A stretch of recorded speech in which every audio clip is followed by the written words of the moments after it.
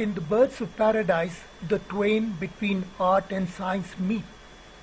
Take long strips 15 centimeters long, 1.5 centimeters wide, and just tie a knot in the strip, a very ordinary knot. Now, as you pull both the ends of the knot, in the middle you will find a regular pentagon. This is a way of making a pentagon. Now, cut short pieces of strips on both ends of the pentagon, then mark two blue lines and cut along them. This will make the beak of the bird. You can see the beak and the neck. And on the other side, you just cut a small triangle so as to make a tapered tail. Now this is the bird of paradise.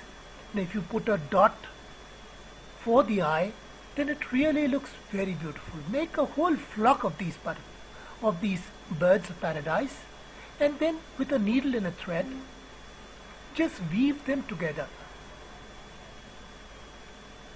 one after the other, and they look extremely pretty.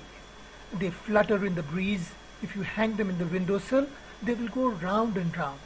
You can make gifts of these birds of paradise and give them to your friends.